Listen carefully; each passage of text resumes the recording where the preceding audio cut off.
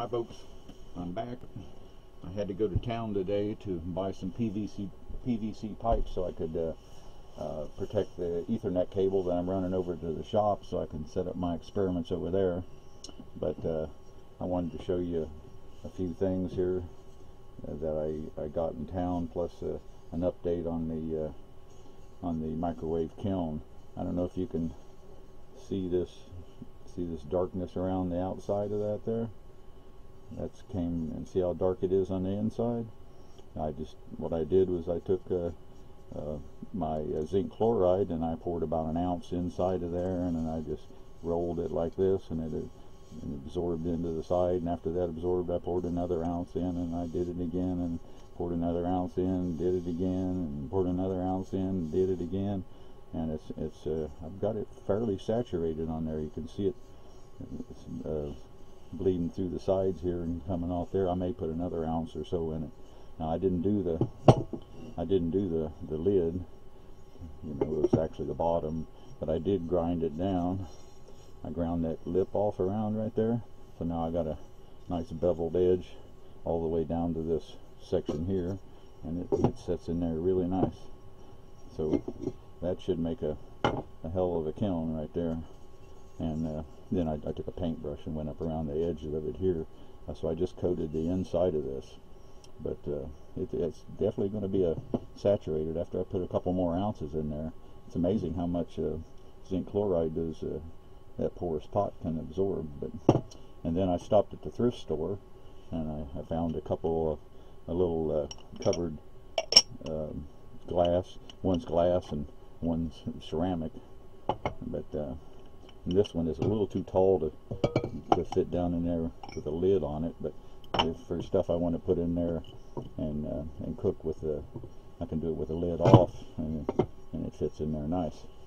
And this little crock pot thing right here is nice, and it goes in there all the way with a lid on it, so I can do stuff that requires a lid and put that in there like that.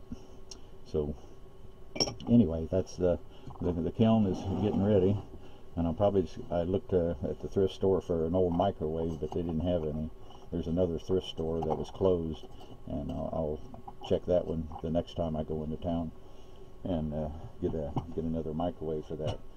But then while I was shopping around though, I was at Tractor Supply, and I saw this zinc on the shelf when I walked by this product here, and it was only like $3 or so. So I looked at it, and it turns out it's a zinc phosphide, so it's more phosphate ions in there, and with zinc in it. So this is going to be interesting to play around with, and there's quite a bit of it in there.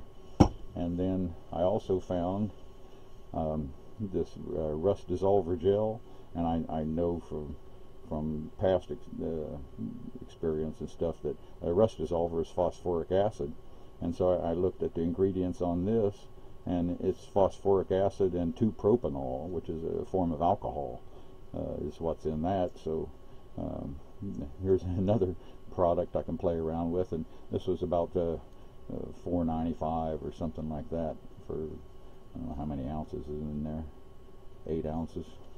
So, and then I got one more product that I got at Home Depot. Now this is it's made by Zinsser, and this is some great primer right there. And what's in this is shellac and alcohol with white pigment. And guess what white pigment it is? I mean, this is going to be titanium dioxide basically, and shellac and alcohol.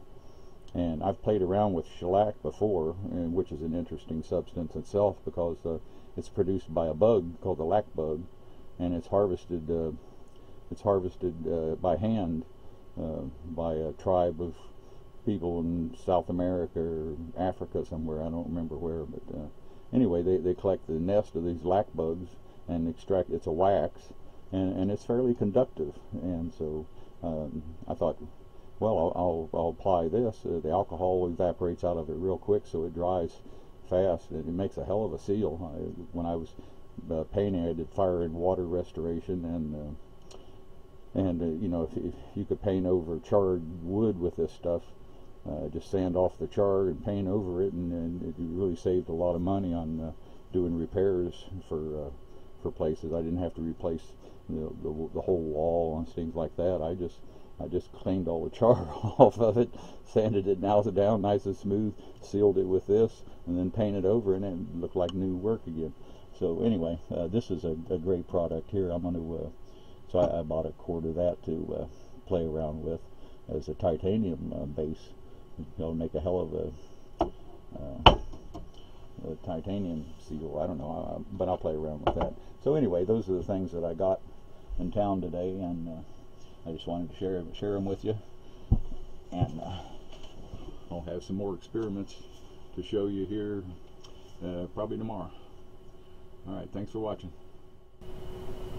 Oh, I also wanted to say that I uploaded a video last night, a carbon felt all carbon battery, and the thumbnails that I was given for that really sucked. So I used the final frame of the video for the thumbnail. I wasn't happy with that. I tried uploading it today again, and it gave me the same damn thumbnails. So I couldn't change that to something that was more attractive and might draw some more attention. But so anyway, I would watch that video if you haven't, because it's really the direction I'm going to go with the research for, I don't know, a while anyway. I don't know how long. So but anyway, I just wanted to mention that too. Check out that video if you can. All right, thanks.